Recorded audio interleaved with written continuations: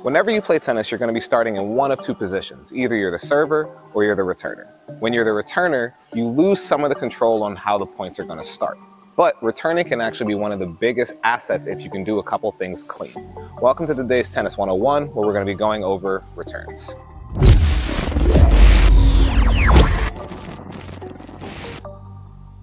So when we look at returning, we're going to break it up into a couple different categories. We're going to look at court position, which is obviously where you locate yourself to receive the return.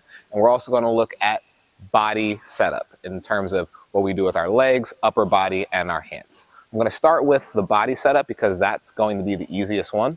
When you are returning serve, you're going to want to have, if you're a two-handed backhand, you're going to hold your forehand grip on your dominant hand, and you're going to take your backhand grip on your non-dominant hand.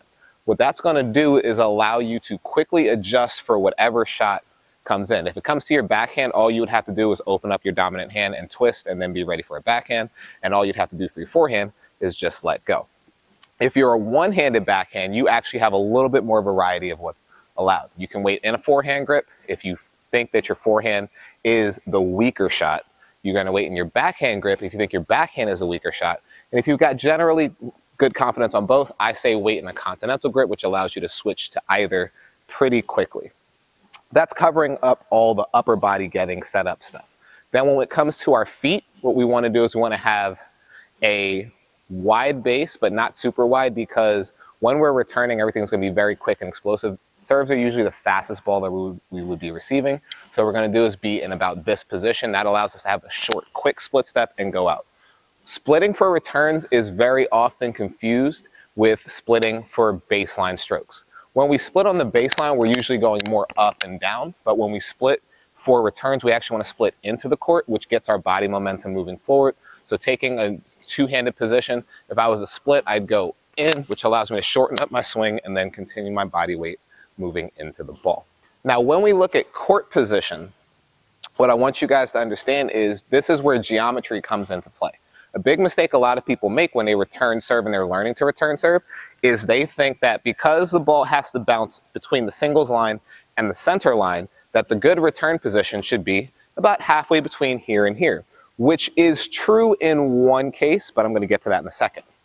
As we get farther away from the service box, the amount of travel that the ball can have becomes wider. So if my opponent's serving down the tee or down the center of the court, the farthest the ball can usually travel is the center of the court. But when somebody serves out wide, the ball doesn't stop at this singles line. It could potentially go even further out. So if we were to look at the ball being able to go about this wide, the middle of those two locations is about here. So my return position, if I'm going to be located on or near the baseline, is with my outside foot pretty close to the singles line. Now, as I try to be a little more aggressive or take time away and I want to move into the court, I don't move into the court along this same location because that shot over there is the same distance away from me, but this shot is actually getting closer because I'm cutting off that angle. So let's say that my opponent can serve this wide at the baseline. They might only be able to serve this wide from this space here. So the closest distance or the middle distance from here now would actually put me a little closer to the middle of the court. So as you go to move closer into the court to return, if the person's serving a little softer, you actually want to also move a little closer to the middle of the court. And as you back away for faster returns, you also move more to the side and keep situating yourself more on an angle to cover the ball getting wider and wider. Now, using the forehand as an example, but everything also applies to the backhand side, we essentially have three different types of swings. We have a full swing, we have a shortened swing, and then we have the block. That's going to be used depending on the quality of serve that's coming at us. So let's say I have a serve that's very easy. I can use my normal forehand motion, get fully set all the way back here, and then take a full swing at the ball. If the ball's coming at me a little bit more difficult, or a little faster, or a little wider, what I'm going to do is I'm going to try to cut out some of the stuff going on back here, and I'm going to set my racket smaller and then still have the same finishing motion out into the court. That saves time, but because my opponent's ball is usually moving a little faster, I can feed off of that incoming pace and still get a solid quality strike. Now, if the ball is coming at you in an even more difficult way than that, and we have less time or more movement, then we go from even the shortened motion to a continental grip and an even tighter extension, which is called blocking the ball or chipping. If the ball is coming at you that fast, you can feed off the pace even more. And with an open racket face, you don't even need the lifting part of the shortened motion. So all you're going to do is go from here and just extend into it. Combining that with the court position stuff that we talked about and also the correct grips, you're going to save a lot of time when you need it. And you're also going to have the ability to execute really clean shots effectively when you're given extra time. So if I was to put everything together and a serve was coming at me, let's say I want to split into it, but I'm going to start a little further back because the ball is difficult. I might start here, I'd split towards the center of the court, big swing, and then extend into the court, and any combination thereof. So to close this out, I'm going to do a couple of different examples with Emily serving to me, and I'll just talk us through, and then we'll be done.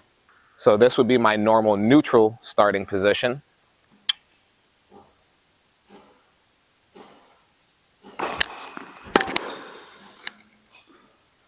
And as you see, split in, small swing, and extend it. I didn't do the whole motion here. Same thing, split, small motion. She actually went at my body, so I jumped out the way, and I was still able to execute the swing. So now if I was trying to be a little more aggressive and attack the serve, rather than hanging out here, I'm going to angle myself in just a little bit more, and then try to take it from here.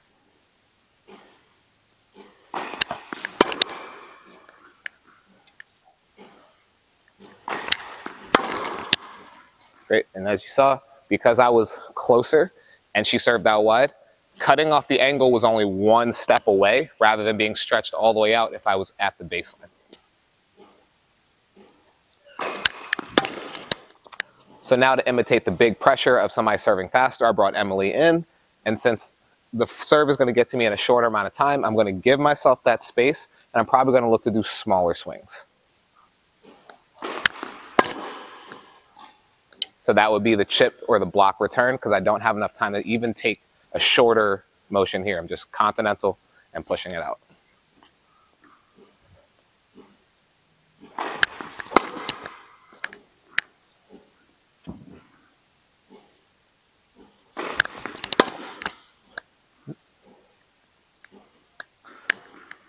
So now I'll back up even more.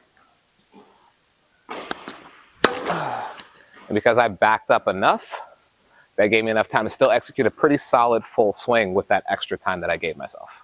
But that's going to wrap up today's video, guys. Remember, returning is something that's not completely in your control, so you're going to be forced to make adjustments based on what your opponent is doing to you. If they're serving fast, give yourself time. If they're serving slow, move up, try to be aggressive if you're comfortable. But no matter what, understand that you do have a degree of control on how you react, but you don't have control over how they serve.